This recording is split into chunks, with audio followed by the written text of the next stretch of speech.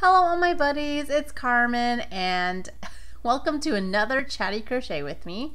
If you haven't been here before, I will be crocheting a project and chatting with you as if we're, in the room together, even though obviously we can't be in the room together and obviously you're not in the room with me now.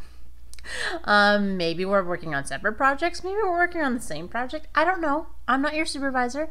This is not a crochet tutorial. This is just a chatty crochet vlog. But first things first, I've moved. So my background looks different. I don't have like a setup yet. But I just wanted to move on because I don't know if I'm ever going to get like a real setup, but this is a good place, I think. This is my fiance's bookcase and all my books. But yeah, we're definitely still settling in, and it's probably going to take a while. And there's more things that I want to get for the place. I want a desk. I have a desk, but I want like a standing desk, and then this is my laptop that I'm using to record, but I want like an actual iMac. But yeah, there's still some things that I want to get, but all in all, it's about 2 weeks. We're 2 weeks in and I think everything's going great so far. It's, yeah, we had some trouble with the plumbing, but that's all fixed now, and yeah, that's basically everything. It's been great. I wish I could show you my rug that we just got in today. It looks amazing. It's a ruggable rug. I will put it on the screen here. It's a ruggable rug, and it's the Star Wars pattern called Blue Toil. I think Blue Toil. Anyway, I think it looks great, and I'm very excited. But yeah, this is the new background for now. Okay, so on to regular business. So I finished my February blankets, and I finished it really early to prep for this move. So I don't have it here with me, but I'll put it on the screen. And to remind you, my February blanket was the Yarnspirations faux braid blanket. And instead of going by that pattern on there, I went by I think she says her name is Nastasia. Her YouTube channel. I looked at the Jacob's Ladder tutorial with, I think it was like with chain links, and it was amazing. I loved it. I think it uses less yarn than the faux braid. I think, I have no idea. Honestly, I have no clue. But I really liked how it came out. You don't have any holes where the braids are, and I think that's why I really like it. But yeah, I had a lot of problems with it. I had to readjust the sizing a couple of times. But the great thing was it went by really quickly. I think after I figured out how long it was going to be, I actually finished the blanket in about a week. So that was really great. And I don't want to even buy more yarn because obviously that would just cut into my yarn budget for the year. So, and obviously I moved. So yeah, I mean, obviously I have to pay more attention to the number of yards rather than the number of skeins.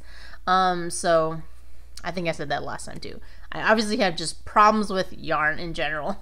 So moving on to March. This is my March blanket. I've already started.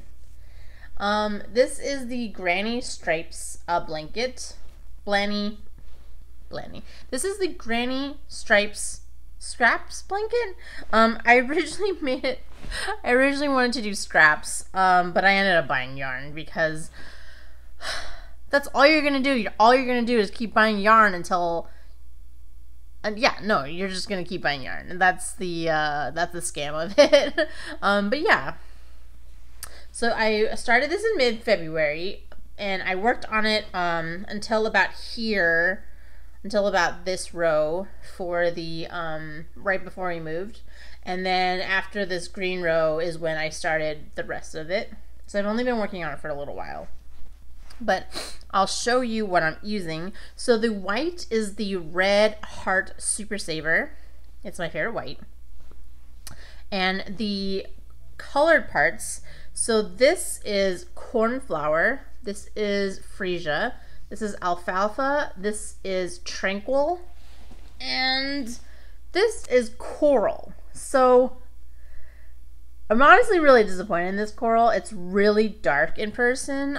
It doesn't really look that dark on screen, but it doesn't look like a coral. It's definitely orange and really disappointing. I've never been disappointed by the Knit Picks brand before, but this is the first time. And I'm not sure if you can tell on screen. I guess you can tell a little bit. Put it by the light. I'm going the opposite way. So this is cornflower, and this is tranquil, and you can kind of tell if you put them next to each other, but this one is a lot more green blue, and this is just blue, you know, like a baby blue, I guess. No, like a sky blue, and this is like, you know, greenish blue, kind of like a teal color. I'm really bad at this like opposite way filming. But yeah, if I do this, then you can kind of see the color difference. But once they're far apart, you can't tell at all. When I originally bought the colors, I actually bought them for scarves. I bought them a way long time ago for scarves. And then when I was looking for colors for this strap can, I was like, oh, let's, you know, use up the cornflower, the freesia, and the tranquil. But then I realized, because I'm actually doubling up the yarn, I'm not going to have enough yarn. So I went and bought more. I bought alfalfa and the coral. And I really love the alfalfa. I love this color. It's kind of like a pale neon green. It's kind of, I love it. But the coral is really disappointing. So yeah, this time I'm using my trusty 10mm end hook. And on Ravelry, it does say that it's actually an N/P hook, but I'm going by this. It says it's N. And like I said, so all this yarn is worsted weight, but I'm doubling it up to fake the bulky weight because I think it just looks better. And it's really long. This one is actually, I think, 5 feet, and I want it to be an adult size blanket. Because I think I'm just going to do the rest of them baby blankets. But I wanted at least one adult size blanket. So yeah, I'm afraid I'm probably going to buy more the Super Saver. Red Heart Super Saver. So I think I'm actually either going to buy a yellow or a pink to go along with the disappointing coral. Because then it'll make it really bright, I think. Because right now it's really cool colors. And then when I introduce the coral, it'll be, I mean, yeah, I love the color scheme. I think I want another warm color. Anyway, so it's just the granny style. I'm actually doing a US double crochet instead of, I think it's supposed to be a US half double crochet, because literally every time I do one of these, I feel like I always read the British version and it's like, do a double crochet, and what it really meant was to do a half double crochet, or a half, I don't know what I'm saying. So anyway, it's big and I love it. But that's fine. So here I go. I'm gonna start going. So I'm starting with the coral now, and yeah, I'm gonna switch colors and we're gonna go from there. So one of the topics that I wanted to talk about while I crochet is one of the hobbies, another hobby. I'm just a perpetual hobbyer that I picked up during the pandemic, and it's actually one that I restarted. I guess if you can count that as restarting it, but I'm learning languages again. So I started my Duolingo account. Literally, it says I started it in 2013, and I probably used it in 2013 and period. Like, I don't think I ever picked it up again after that. I did hear that like the notifications and reminders got really aggressive. Like, I think it was a like a meme 1 or 2 years ago. I think maybe 2018 even. But anyway, yeah, when I definitely picked it up again this year, it was pretty apparent how much more aggressive that it got. Because before it was like, hey, are you sure you don't want to, play a Duolingo for like 15 minutes, 15 minutes, and then like it would like you would just set a time, and then it would be like 9 o'clock. Don't forget Duolingo, and now it's like, hey, Duolingo time right now, go. And you're like, whoa, okay, Duo, I'm so sorry, I forgot. Like, I was really busy today. I'm really sorry. Calm down.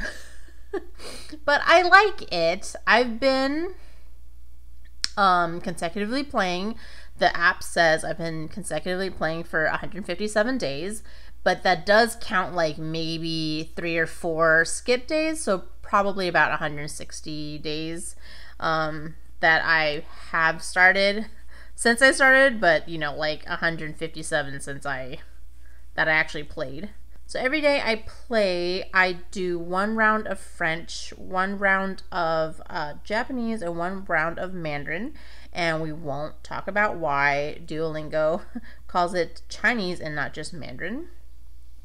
But yeah, I actually did these all in school. So yeah, I took French in high school, and I took the other 2 languages, Japanese and Mandarin, in college. I've got this huge knot here, and I don't know why it's not coming out. Oh, here we go. Oh my god, you guys, this knot is endless.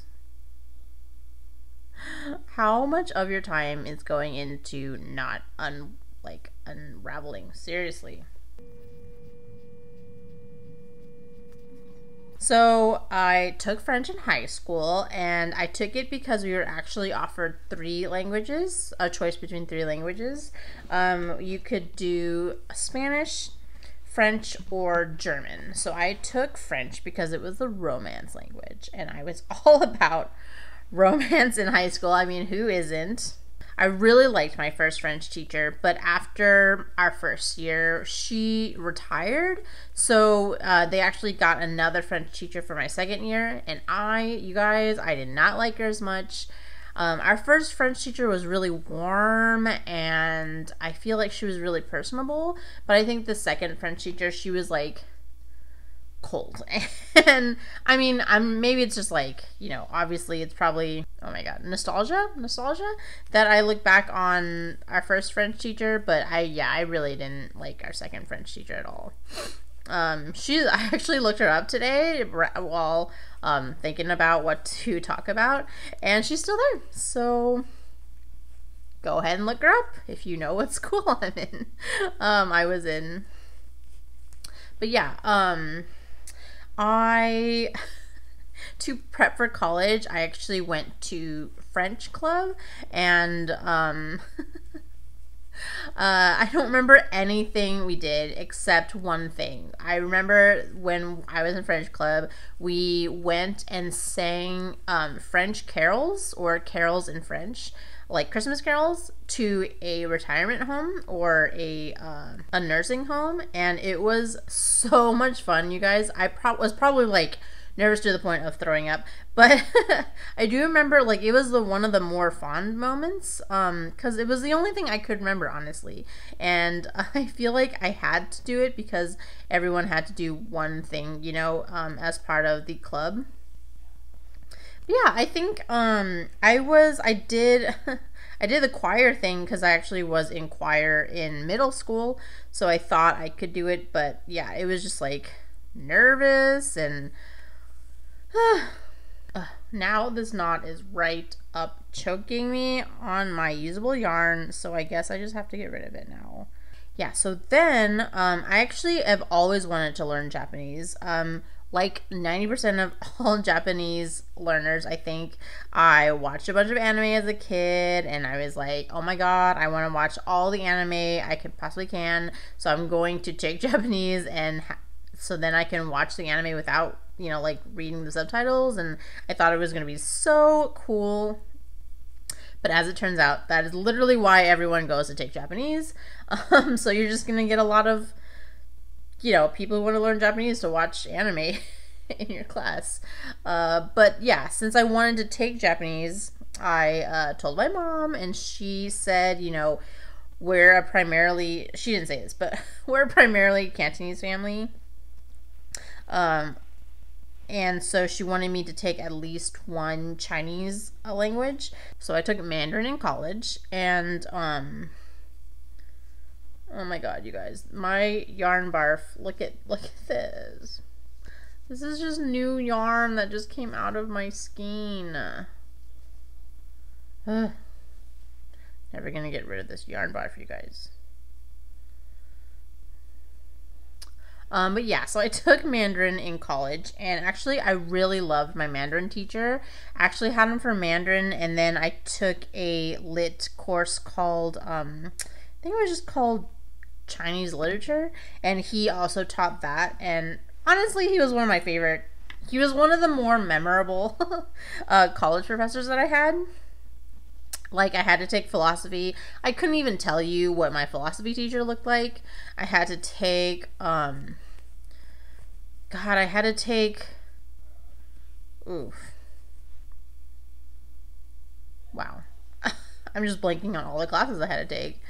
Earlier, I had to think about how long I took Mandarin for, and honestly, I was like, was it 2 years or 3 years? Because it's blanking right now. But yeah, I couldn't tell you like who I took. I took an archaeology class. Could not tell you if that person was a man or a woman. I took an astrology class. Could not tell you if that person was a man or a woman. But yeah, I could definitely tell you that my Chinese professor was one of the more memorable professors, especially because, like, I mean, obviously I had to take the class, because I wanted to take Japanese, so I had to take Mandarin. But he was really nice. I'd say he had like the persona of a big teddy bear. He was just really nice. He was like large for a Chinese person.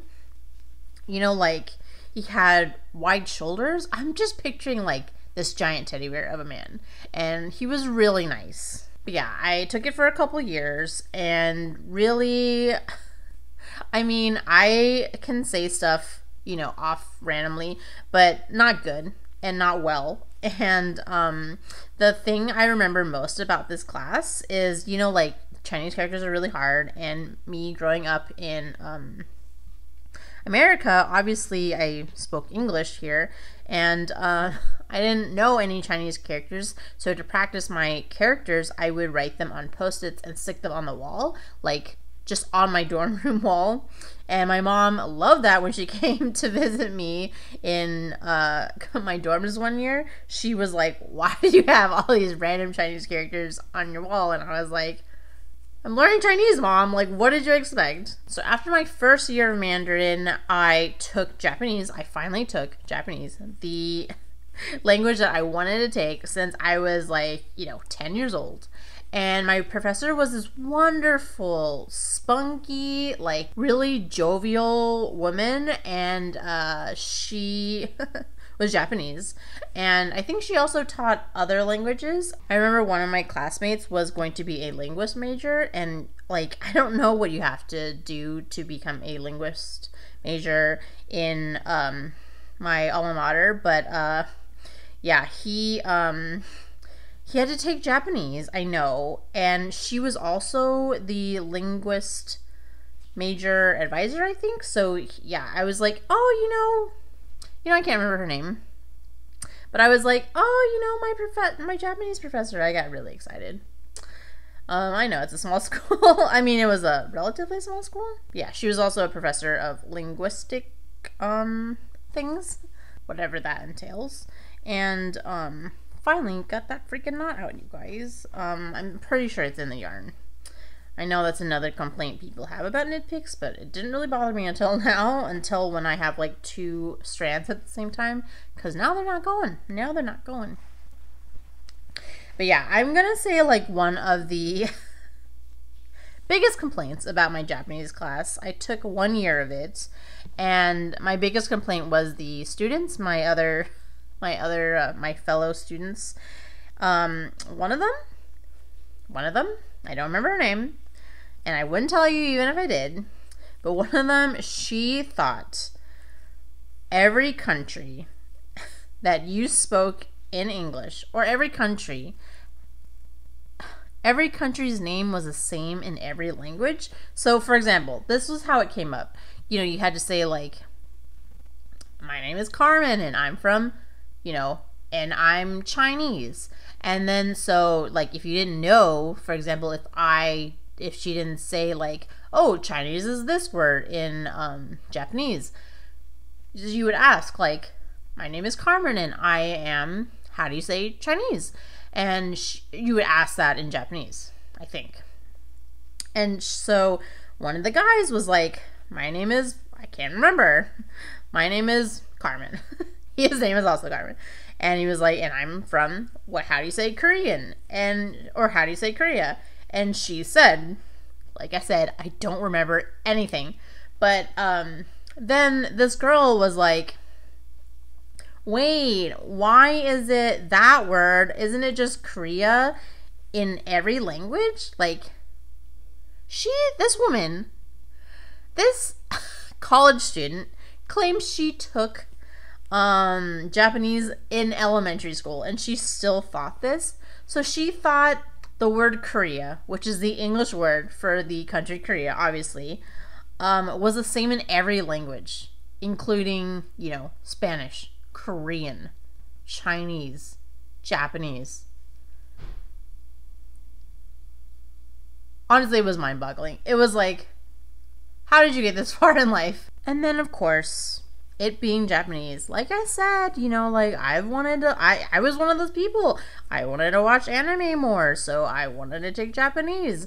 And this guy, oh my god, this guy was a complete Japanophile. He wore to class a t-shirt that said, I want a Japanese girlfriend, and I was mortified. I don't know if anyone else was mortified. I was just like, this guy does not represent me. I mean, wow. My teacher laughed at it, but I could not have been, I can't imagine I was the only person that was cringed at that moment, you know? I don't get it.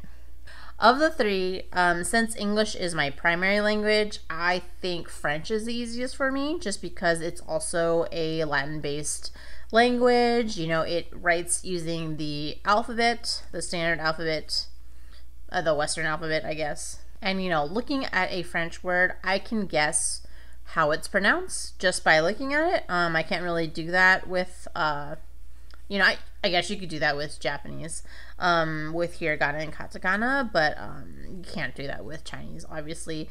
Although I think Mandarin is technically the second easiest, because I have an ear for it growing up with it, and I understand how the tones work. You know, there's a single tone, there's an upwards tone, there's a downwards tone, and then there's a up-down tone. I think I just call it the up-down tone, down-up tone. So I understand how it works. And then so Japanese, I feel like, has been one of the harder languages to learn. So when I really tackle it, you know, it will be very satisfying.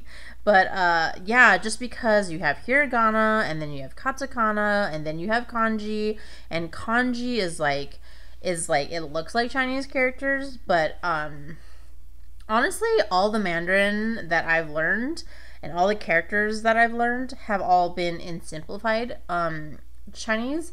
And so Japanese mostly uses like the old traditional Chinese, and I honestly, some of those characters that I've been learning, I'm just like, I have no idea. Like, some of those traditional characters are all the same to me.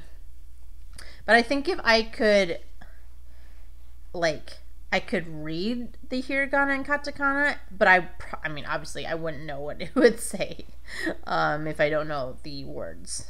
I think the nice thing, though, about Japanese is, like, it's all one tone. At least that's what my professor taught me. And whereas, like, you know, it is hard for Mandarin to have all those different tones, because you could say one word and use an upward tone. It would mean something totally different if you use a downward tone or a flat tone or a down-up tone. So in that for sure, Mandarin is more difficult. But reading, I think I think Japanese is more difficult. And I think Chinese is nice because Mandarin and Cantonese have the same characters. So in that, I could at least communicate with the characters, you know, instead of saying it out loud, because Cantonese and Mandarin have totally different pronunciations of words, obviously. Or is it obvious? I don't know. I think it's obvious, but, you know, you could be surprised.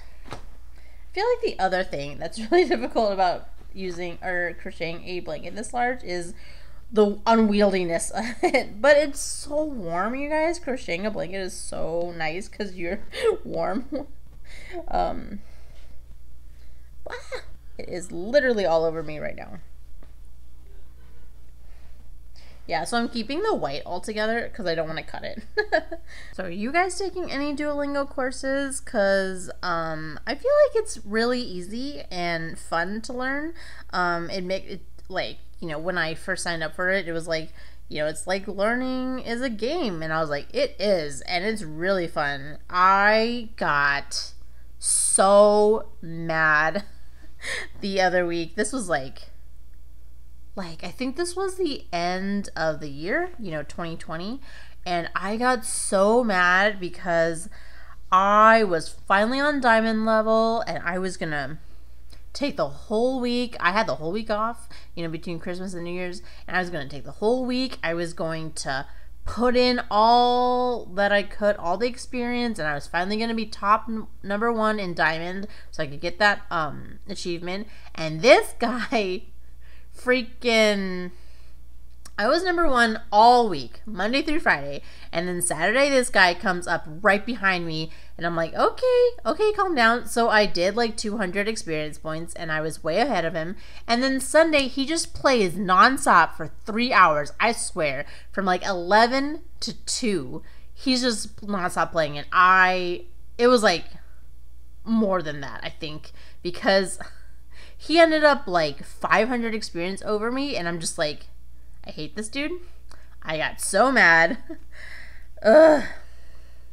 Seriously, if there was like a chat function, like that's where Duolingo would fail, because it would just be like mean expletives like towards other players, because I was so mad. I was so close. I haven't tried again because I'm really bitter, you guys.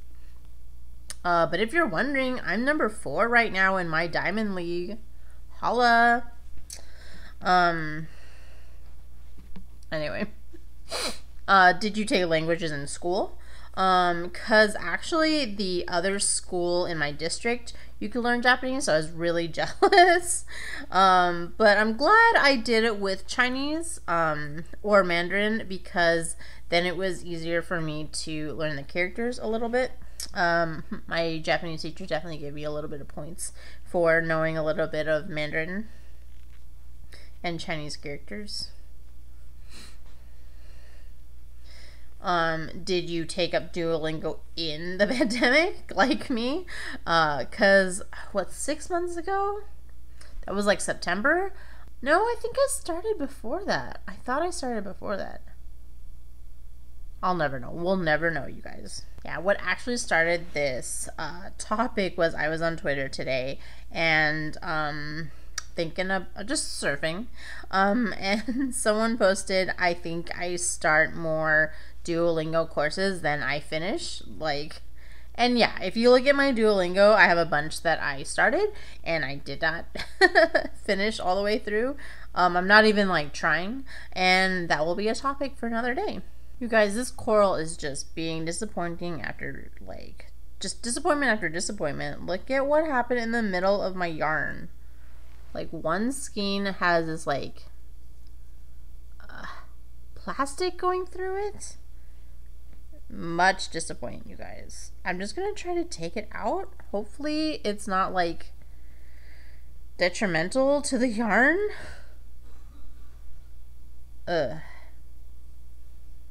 I've never been more disappointed in knit picks. I've never been disappointed in my knit picks But yeah, this time it's like the color. You call this coral? You guys, you call this coral? And then this plastic in here. Okay, I got all of it out, but look at what was in here. Look, it's all gone now. Really, Nitpicks? You got me. You got me. So yeah, I wanted to start this recording. I actually wanted to start the recording while I was in the middle of this blanket, since I feel like I was always starting a new project while I was starting recording, and I feel like it's really hard to start talking about it, and then like I cut out half the recording just because I'm counting out, you know, foundation rows. So annoying, by the way. Oh, you guys, I found a new channel that I really like for tutorials. It's TL Yarn Crafts. I'm probably like way late to the TL Yarn Crafts fan page, but I started doing my foundation rows differently. I started doing my edges differently, and if this blanket doesn't look great, I mean, if this blanket looks great, it's thanks to her, for real. Like, that's why this looks so even now instead of whatever it was before. Yeah, it's really thanks to her. Yeah, I'm about halfway done of this. Oh God. Yeah, I'm about halfway done through this row, so I'm just gonna finish here. I'm gonna finish talking to you here. Let me know if you like my blanket so far. I think it's super cute. Let me know if you're also disappointed in this coral. Look at all this plastic that was in my yarn. Let me know what languages you took, or what languages you have taken, or what languages you're learning on Duolingo right now. But yeah, everyone, thanks for watching. Bye!